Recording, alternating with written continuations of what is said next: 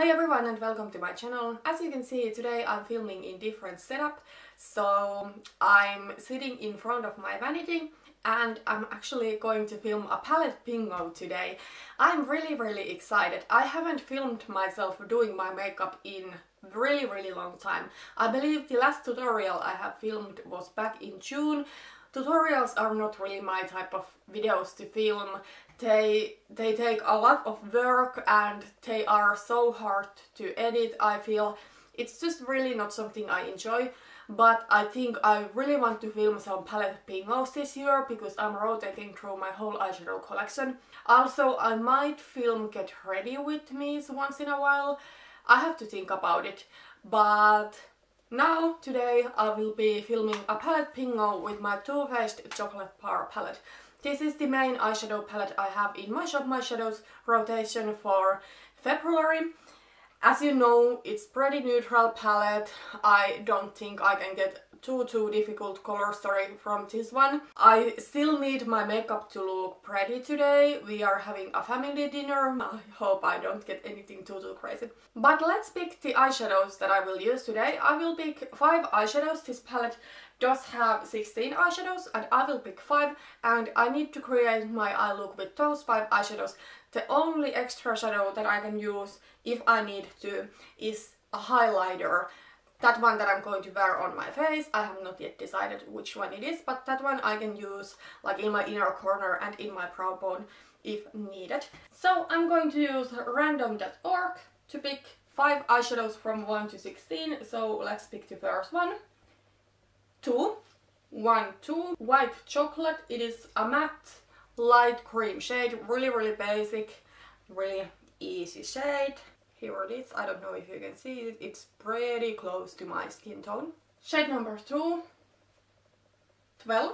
1, 2, 3, 4, 5, 6, 7, 8, 9, 10, 11, 12. So hazelnut. It is like a warm brown.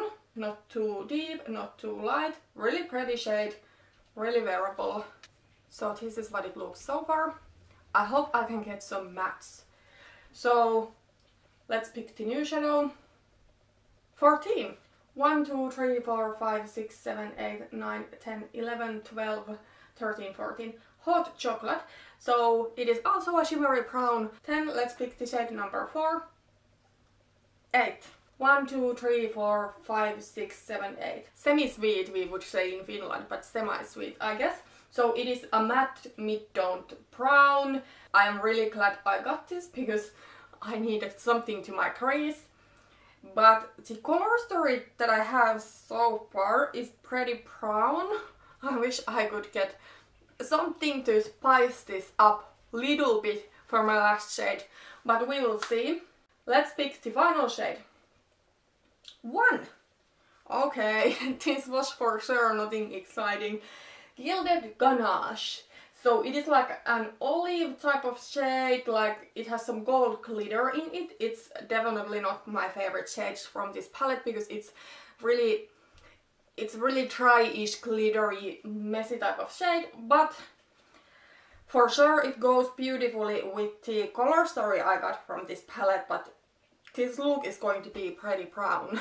I hope you don't mind it. But let me zoom you in a little bit, so I will start creating my look from the shadows. I have already done my base makeup and bronzed my face a little bit, and I have done my brows and primed my eyes.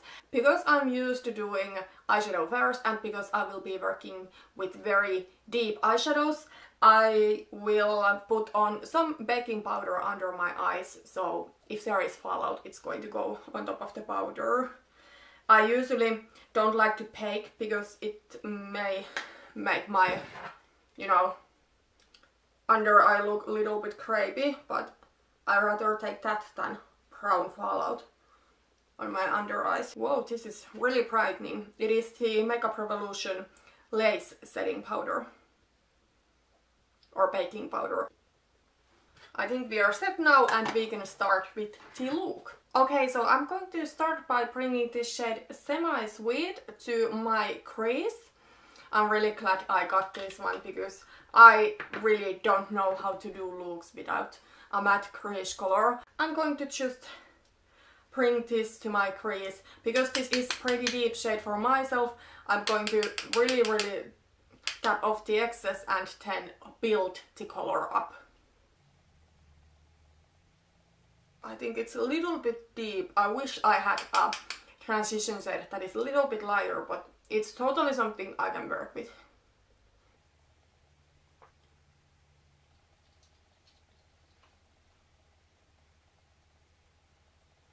I think I will try to blend this a little bit with the Sigma E40 brush. That previous one was Sigma E35, but this one is fluffier and bigger, so maybe it will make it look not quite as harsh. But it doesn't matter if it is a little bit patchy right now, because I'm going to go in with the deeper shadows too. So this is just like a base for the other shades. Okay, then I'm going to go in with the shade Hazelnut. I'm going to bring it to my whole lid from the inner part to almost the outer corner, but there I'm also going to bring another color. Oh my gosh, I got some fallout right away.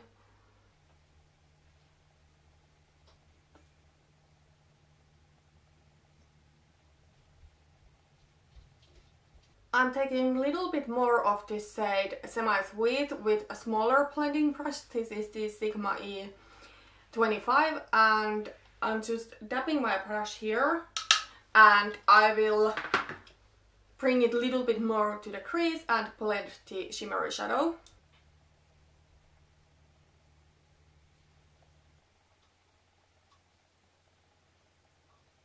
Next I'm going to take the shade Gilded Ganache and I'm going to bring it to the outer third of my lid.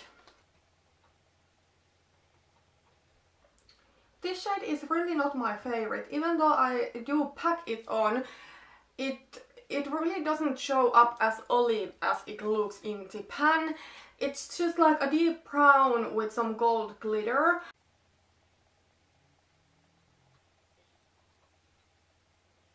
I'm again going back with a little bit more of Semi-Sweet in the outer corner crease area to blend everything. And then I'm taking just a little bit of hazelnut to my finger and I'm going to bring it to the inner and middle part of the lid. I like doing this with shimmery shadows because I feel that my finger usually makes it appear like a little bit more shimmery. Next I'm going into the shade White Chocolate and I'm going to bring it to my brow bone. This is not like too highlighting shade for me because it's really close to my skin tone. It's only a little bit lighter, so I don't know if you can really even see this, or I mean I really cannot, but anyways I need to use it, so I'm going to use it like that. But I do like this shade. I think it's a great bone color shade. Okay, I think the upper part of my eyes is ready, so now it's time to wipe off the baking powder, and I wish the fallout can come off at the same time. I'm using here the e.l.f. blush brush. Then the other side of my face, there is this annoying dot that doesn't want to come off. Next I'm going to bring the shade Semi-Sweet to my lower lash line. I'm going to smudge it in from the inner part to the outer.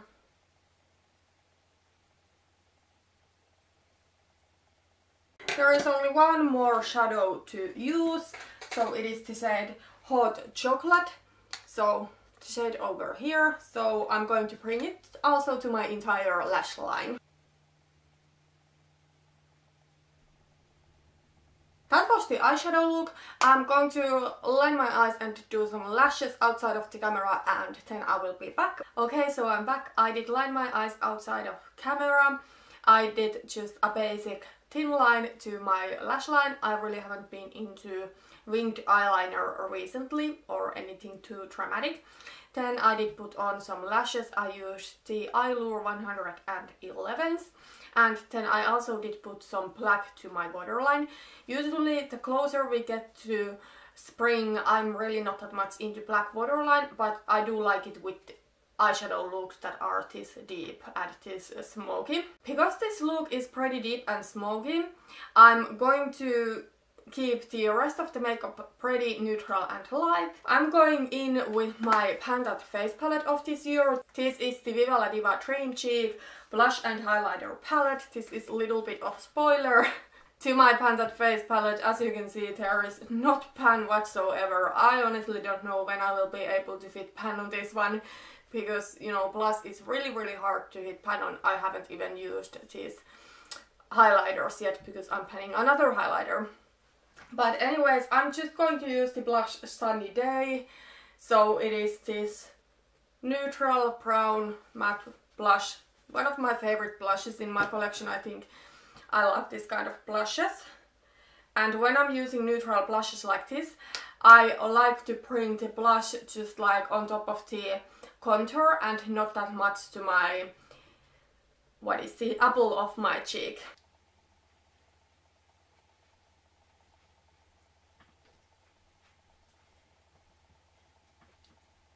Okay, then to highlight, I'm going to use my theBalm Mary-Lou Manizer. This one I have in Project Pan. I have also repressed it, but I think it's a perfect highlighter to this look. I'm also going to highlight my inner corner with this one.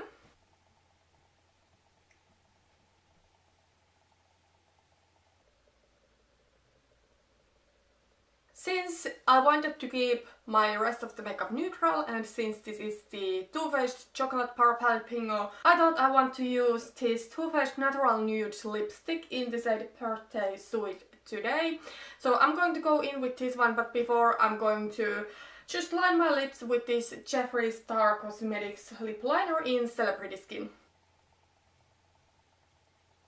By the way, this lip liner is awesome. It's so creamy, like I barely need to touch my skin with this one, and you know, it will stick to my skin, and when this dries it's like waterproof and smudge proof. It doesn't move anywhere. But of course I know everybody doesn't support this brand, and also the only thing I have to complain is that this cap is so stupid and unnecessary.